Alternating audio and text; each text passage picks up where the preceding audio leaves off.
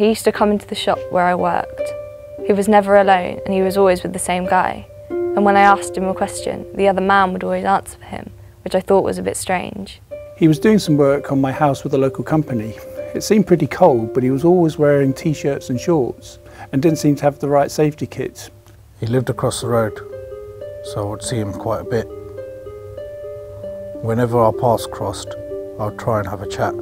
However, he always seemed anxious and nervous, as if someone was following him. I used to deliver papers down that street. I always thought there was something strange about that house.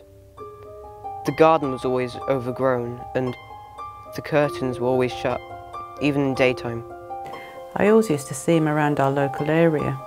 He always looked a bit scruffy, with cuts and bruises on his arms and face.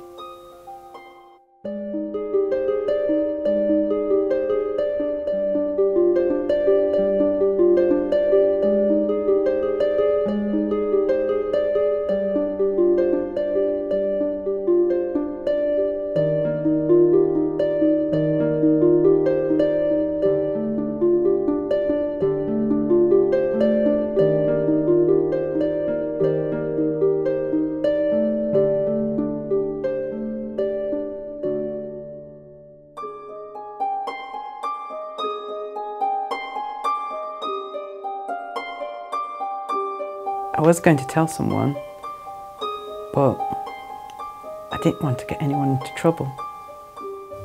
I never got round to it. I didn't think there was anything to worry about. I didn't want to waste anyone's time. But I didn't think it was any of my business.